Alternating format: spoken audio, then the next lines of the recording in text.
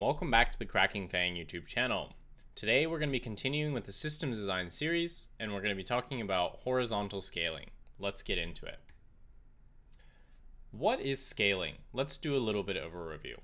Scaling a system is the process of updating and upgrading an existing system in such a way that it is able to handle higher user traffic, grow in a linear fashion with the number of resources added, and be able to handle outages without the entire system crumbling.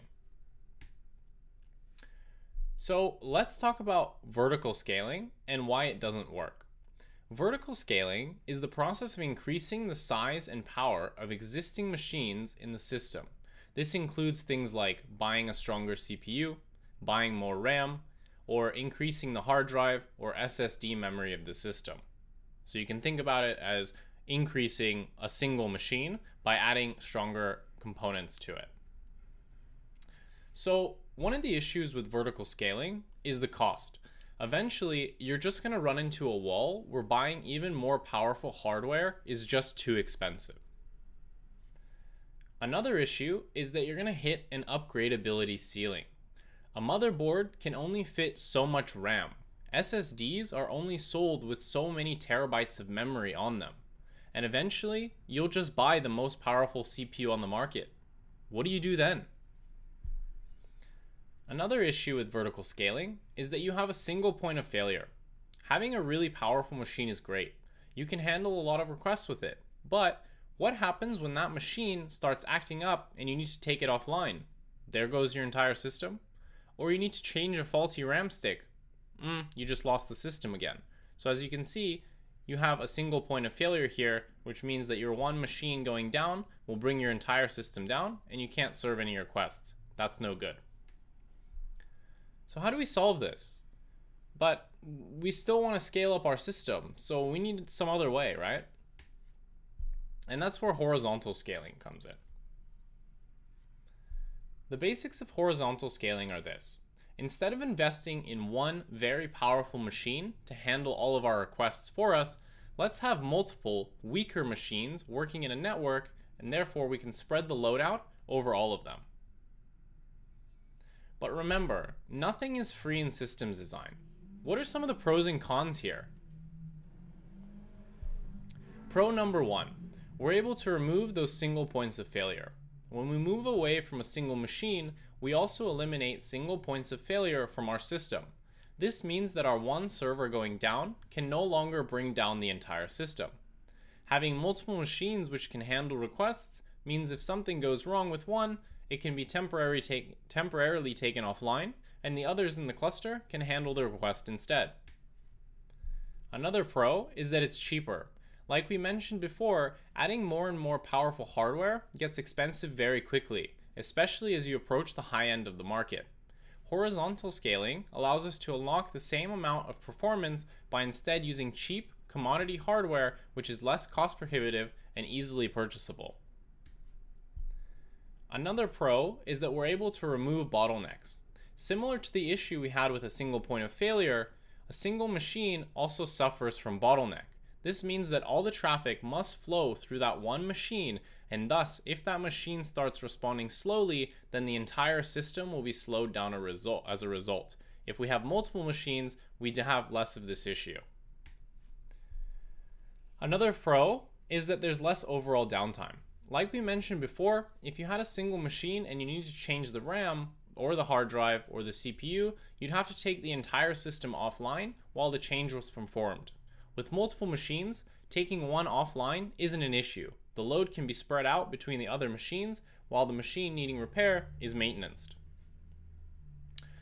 But, like I said, there's no free lunch when it comes to system design. You do have to pay a price for horizontal scaling. And one of the first prices you're going to pay is increased complexity.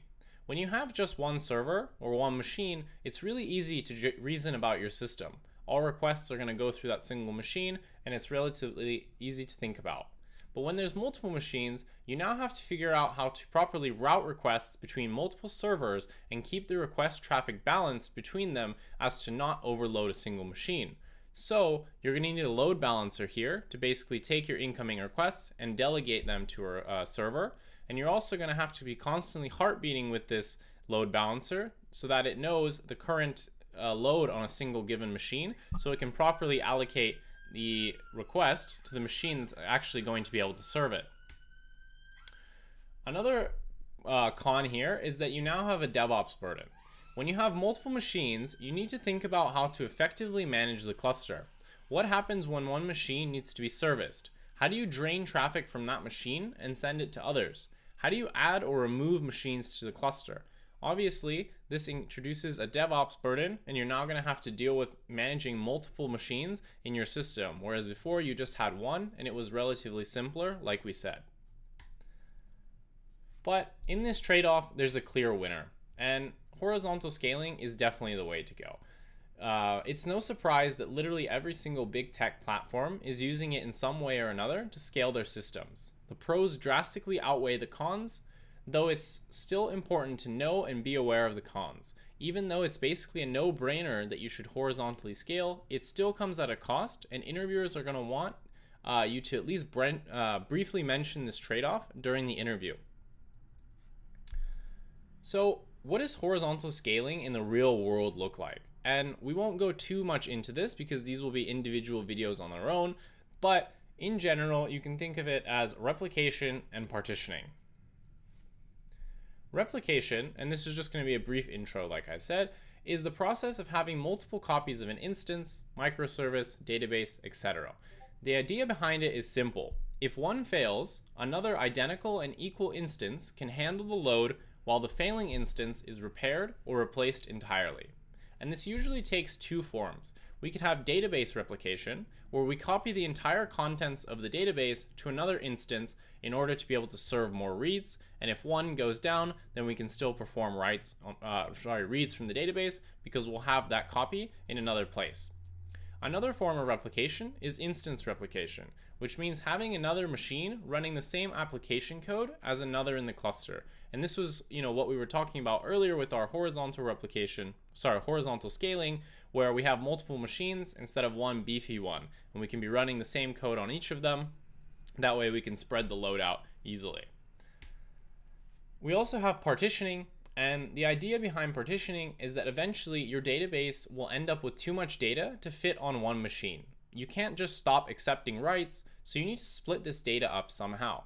Partitioning allows us to divide up a database into logical groupings such that new writes to the same group go to a certain machine, and others from another group will go to their respective database server. This way, you can spread out the data and traffic across multiple machines. So, thank you so much for watching. In the next video, we'll be doing a deep dive into replication and following up on the discussion we did today, although it was relatively brief. That's why it's going to have its own dedicated video. Please make sure to like, comment, and subscribe to the channel. The engagement really helps with the YouTube algorithm and really aids the channel in growing. And I'll see you guys in the next video. Bye.